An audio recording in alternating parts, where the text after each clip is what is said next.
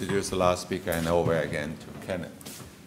Dr. Benjamin Dahan will talk about public access defibrillators, location strategy in major urban areas using geographic optimization.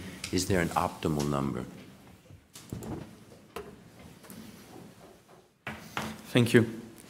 So, hello, ladies and gentlemen. I'm Dr. Dahan from Paris. I'm an emergency physician and also a geographer. And I'm speaking today in name of the Paris Student Deaf Expertise Center about our new method to predict optimal number and location of public defibrillators in cities. I have no conflict of interest to disclose. So, out-of-hospital cardiac arrest is a major public health issue. With around 500,000 cases per year in Europe and 350,000 cases per year in the United States, the survival rate remains very low, under 5%. Why there is a urgent need for public defibrillation? Because the vast majority of out-of-hospital cardiac arrest starts with a severe arrhythmia, ventricular fibrillation. And the main treatment of ventricular fibrillation is early defibrillation. Every minute of delay before defibrillation decreases chances of survival by 10%.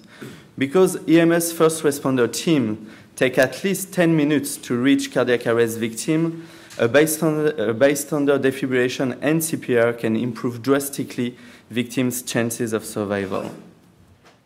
The problem is there is no rational approach for AED placement in cities. Some political and economic issues guide deployment strategy, but the optimal placement of AED remains an unsolved question. In some guidelines, it's recommended to place AED where at least one cardiac arrest occurs every 2 years, but in practice it's hard to apply. So there is a poor association between where the cardiac arrest takes place and where AEDs are located. So AEDs are underused and the global survival rate remains very low. So we think there is a necessity for a new approach, a rational approach guided by doctors. So inside the Paris Student Deaf Expertise Center, we develop a new approach using different skills of field actors, EMS first responder, emergency physicians, cardiologists, but also epidemiologists, geographers, and mathematicians. So the question is where AEDs should be placed. You can see on this map in red points all cases of cardiac arrest in public places in Paris between 2000 and 2010.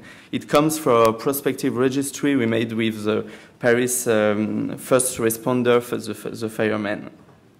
So we wanted to know which public facility, well-known and highly visible, would be the best to place systematically AEDs.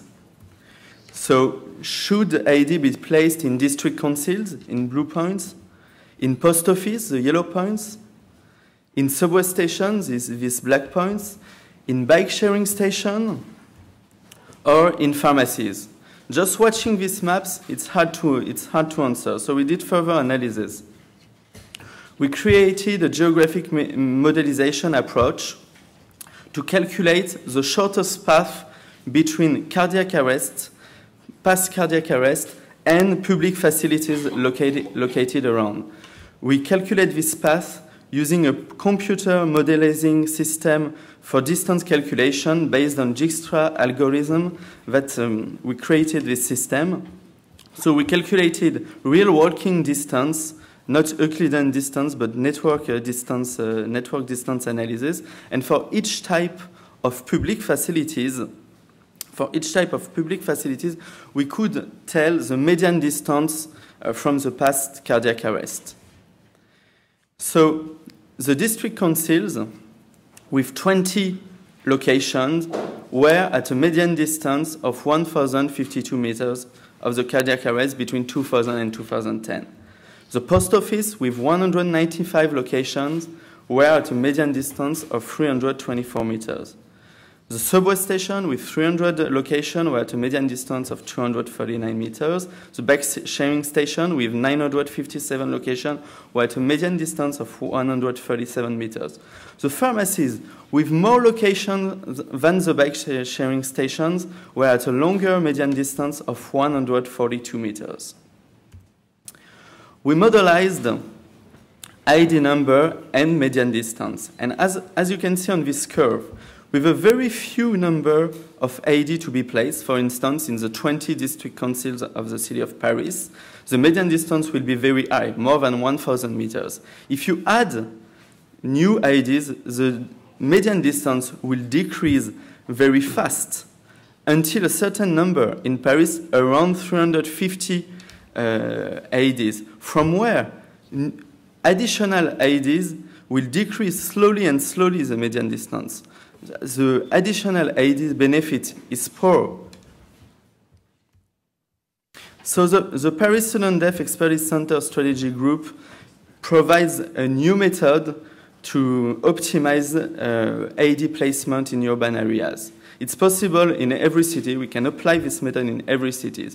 So for further information, you can contact us on our email or visit our website. Thank you for your attention. Thank you very much, Dr. Dahan. That was very interesting. I found that very interesting. I hope that once you reach the defibrillator, that you feel capable of knowing how to deal with a patient who has suddenly dropped dead and how to work the defibrillator. Please. Ed Sussman, PhD.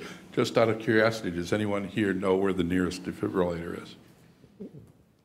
I looked around here because of the press conference in Oslo, wondering, any of you guys are going to do it. I didn't, you know, it's a good question. How, in this area, is there one? There must be one of the facilitators here who can answer that question. Somebody dropped here. How would we get to the next AED? Well, it's not our city. I've seen an empty box downstairs, but there was no defibrillator inside. But it's a key question because it's how we start our reflection. I was always thinking, I'm an emergency physician. If someone in the street of Paris fall down in front of me with a sudden cardiac arrest, I have no idea where I can find a defibrillator. I have no idea. I can perfectly use that, but I have no idea where I can find it. So we start to think about a systematic public facilities strategy. So with a good information campaign, once you choose this type of public facility, you can know that in every pharmacy or every subway station or every bike sharing station you can find it. What if the pharmacy is closed? Is this on the outside of the pharmacy? Is that it? Yeah.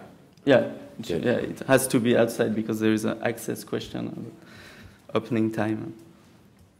Okay, are there more questions, please? He asked about how much would it cost to implement such system?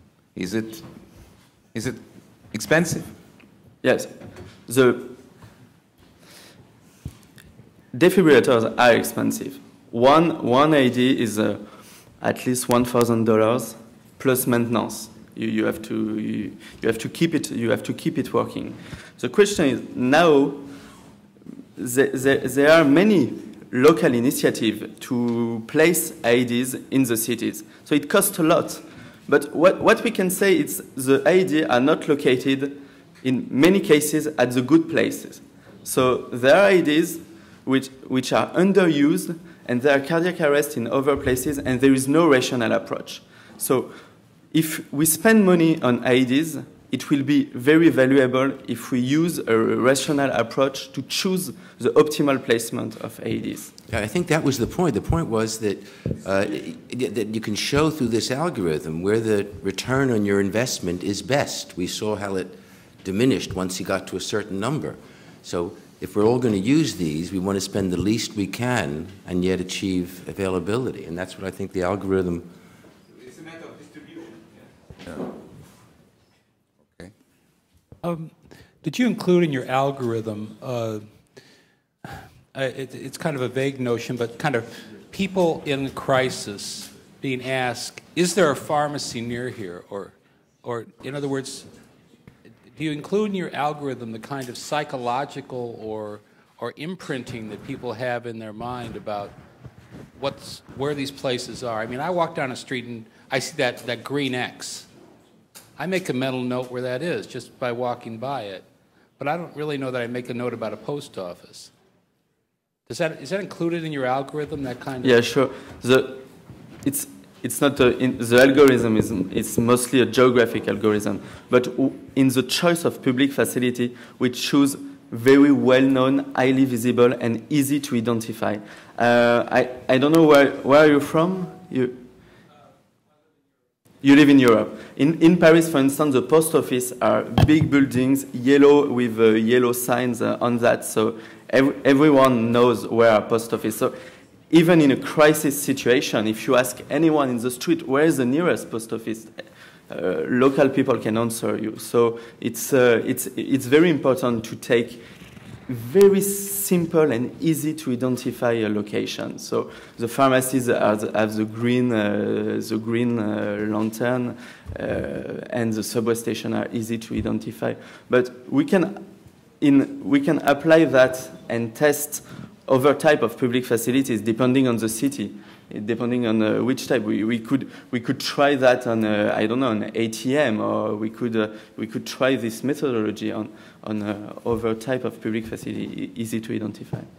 Well, if you ever find your next Starbucks app, then your iPhone could give you and find your next AED. That should be something. But I agree with you.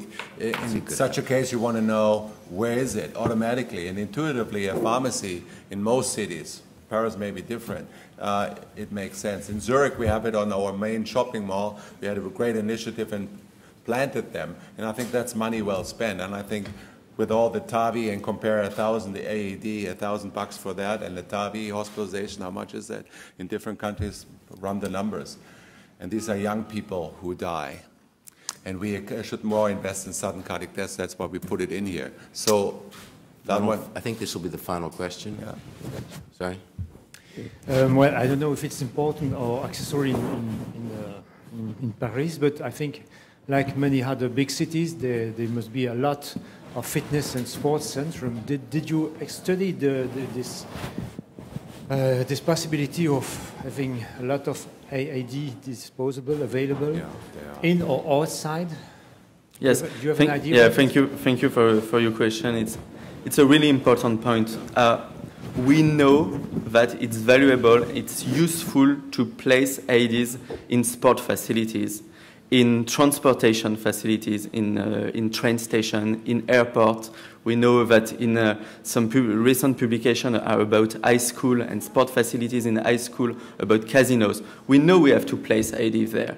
So let's place the AEDs in these places, also in the mall, in the public mall.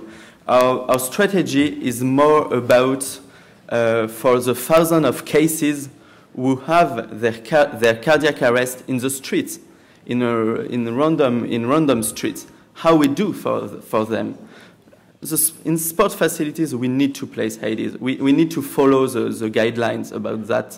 And yes, our modelization strategy is more about the thousands of cases who have their cardiac arrest anywhere in the street.